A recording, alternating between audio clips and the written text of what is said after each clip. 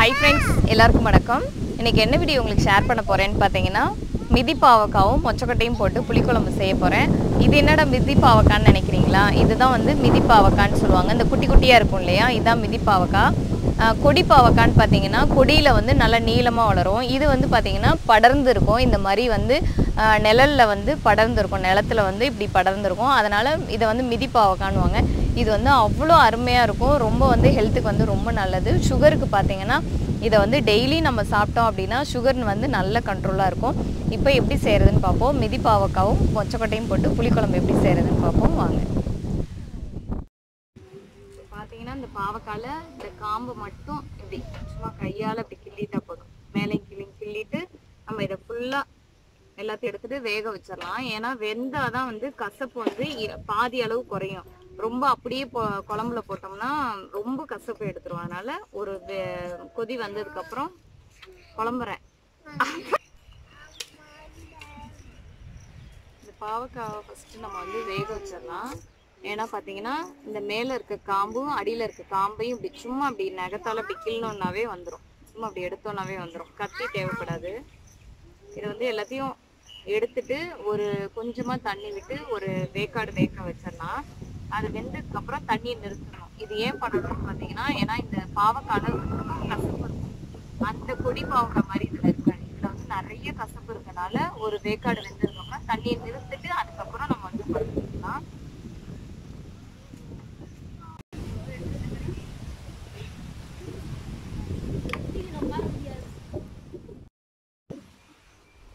பாவக்காவை நல்லா அலசிட்டு அதுக்கப்புறம் ஒரு வேக்காடு வேக வைக்கணும்.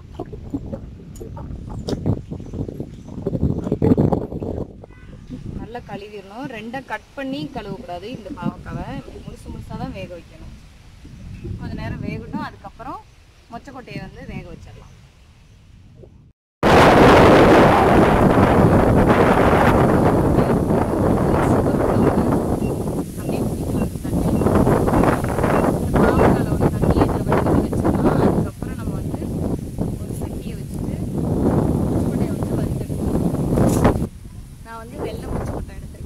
கருப்பு மொச்சை இருந்தாலும் சரி, நான் வந்து வெள்ளை மொச்சக்கொட்டை வந்து ஒரு 150 கிராம் எடுத்திருக்கேன். இதை வந்து இப்போ சட்டி காஞ்சதுக்கப்புறம் ஃபஸ்ட்டு நம்ம வந்து வறுத்து எடுத்துட்டு அதுக்கப்புறம் நல்லா வேக வச்சு எடுத்துக்கலாம். நீங்கள் வந்து குக்கரில் வேக வச்சாலும் சரி. நான் வந்து இப்போ சட்டிலேயே வறுத்துட்டு அதிலே தண்ணி ஊற்றி வேக வச்சு எடுக்க போகிறேன்.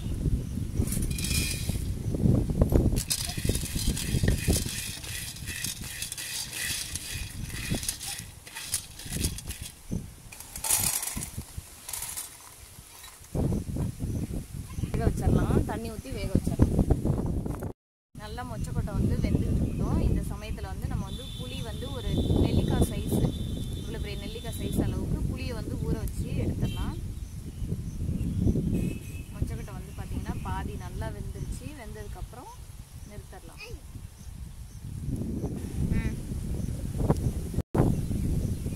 நல்லா மொச்சக்கொட்டை வெந்துருச்சு. இப்போ வந்து தண்ணியை நிறுத்திடலாம். மொச்சக்கொட்டை தண்ணியை வந்து வச்சுக்கக்கூடாது நம்ம. ஏன்னா வந்து மொச்சக்கொட்டை வந்து எப்போவுமே வாயு பொருள். அதனால அதனுடைய தண்ணியை வந்து நம்ம கீழே தான் ஊற்றிடணும். சுண்டல் வேக வச்சோம் அப்படின்னா அந்த தண்ணியை வந்து நம்ம சேர்க்கணும். மொச்சக்கொட்டை தண்ணியை கீழே. இப்போ நிறுத்திட்டு நம்ம வந்து புளிக்குழம்பு வைக்க ஆரம்பிச்சிடலாம். நம்ம வந்து வறுக்க ஆரம்பிச்சிடலாம்.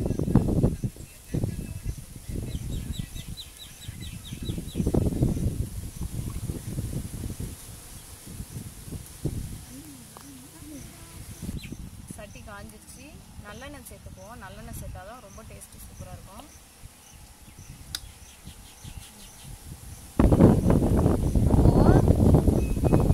என்ன பண்ற? ஏய்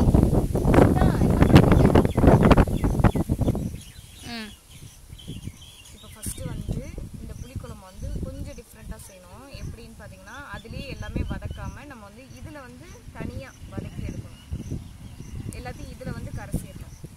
கொஞ்சம் புளியை வந்து ஊற வச்சுருக்கோமா அதை வந்து ஃபஸ்ட்டு கரைச்சி எடுத்துடணும். அந்த கோதெல்லாம் எடுத்துட்டு அதுக்கப்புறம் தக்காளியை வந்து இதுலேயே கரைச்சி எடுக்கணும். மசாலா எல்லாம் இதிலே சேர்த்துடணும். இப்போ எண்ணெய் காஞ்சிக்கிட்டு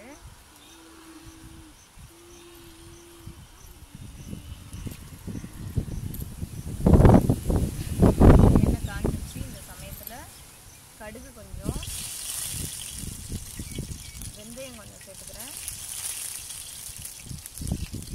சேர்த்து பொரிச்சதுக்கப்புறம்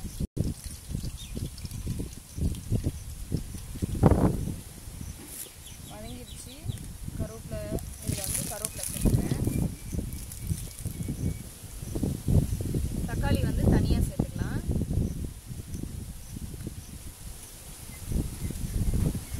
சின்ன வெங்காயமும் பூண்டும் சேர்க்குறேன். இப்போது சின்ன வெங்காயம் சேர்த்தா தான் நல்லாயிருக்கும். இப்போ அது வதங்குற அளவுக்கு நம்ம வந்து தக்காளியை வந்து இதில் வந்து நல்லா பிசைஞ்சு எடுத்துடணும்.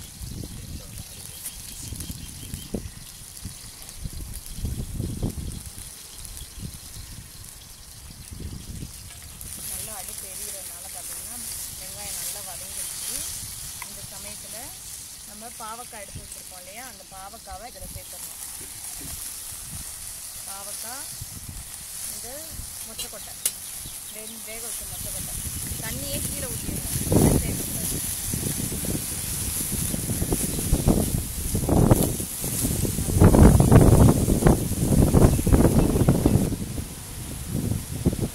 தக்காளி வந்து நல்லா மசிக்கணும். டீ கொடுங்க.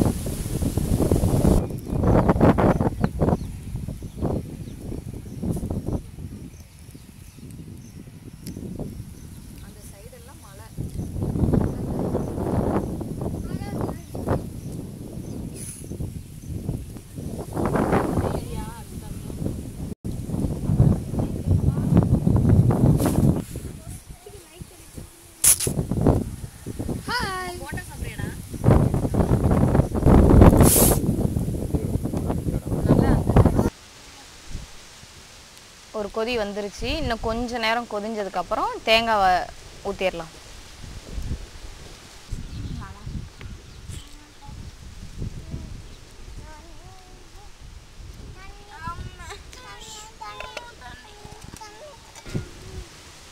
நல்லா கொதி வந்ததுக்கப்புறம் தேவையான அளவு உப்பு சேர்த்துக்கலாம். முன்னாடியே சேர்க்கக்கூடாது, பாவக்காயில் வந்து உப்பு சேர்ந்துடும். அதனால் நல்லா 2 கொதி வந்ததுக்கப்புறம் தான் சேர்க்கணும். என்னடா செய்றீங்க? இங்க அம்மா துப்புறேன்டா, கை காட்டுறா. ஐயோ ஐயோ ஆமா ஆமா காலு.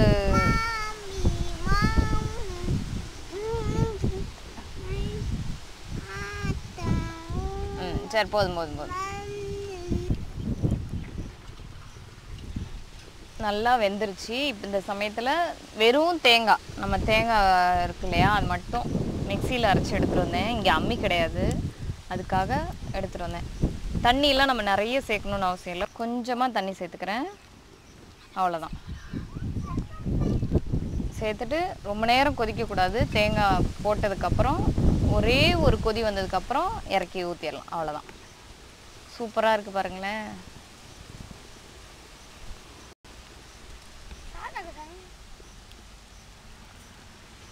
இந்த மாதிரி தான் இருக்கும். மொச்சக்கொட்டையும் பாவக்காவும் போட்டு அவ்வளோ சாப்பாடு சாப்பிட்லாம். ஒரு நேரத்துக்கே பார்த்தீங்கன்னா 2 நேரம் சாப்பிட்ற அளவுக்கு நம்ம வந்து சாப்பிட்றலாம். அவ்வளோ சூப்பராக இருக்கும் இது.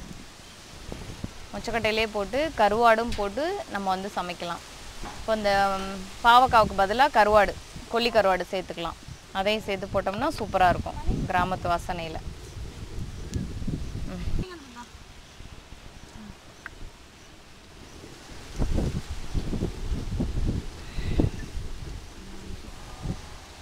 இப்போ நல்லா கொதி வந்துருச்சு. அதோட நம்ம வந்து அடுப்பை ஆஃப் பண்ணிடணும்.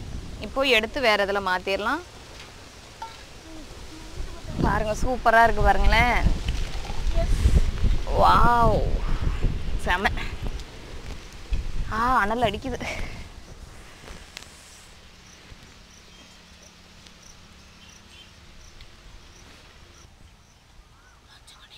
வாவ், சூப்பராக இருக்குது பாருங்களேன். செம வாசனையாக இருக்குது. நான் வந்து கொஞ்சமாக பாவக்காவும் மொச்சக்கொட்டையும் போட்டு சாப்பிட்டு பார்க்குறேன்.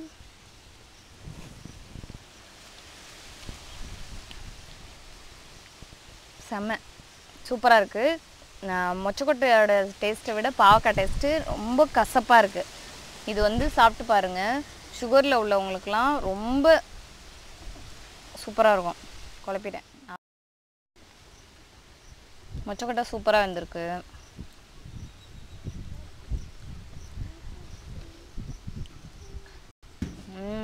சூப்பர். புளிப்பு, உப்பு, காரம் 3மே ஈக்குவலாக இருக்குது. கசப்பும் பார்த்திங்கன்னா அதுக்கு தகுந்த ஈக்குவலாக இருக்குது. செம்மையாக இருக்குது. செஞ்சு பாருங்கள். செஞ்சு பார்த்துட்டு எனக்கு கமெண்ட்ஸில் சொல்லுங்கள். சரிங்களா? பை.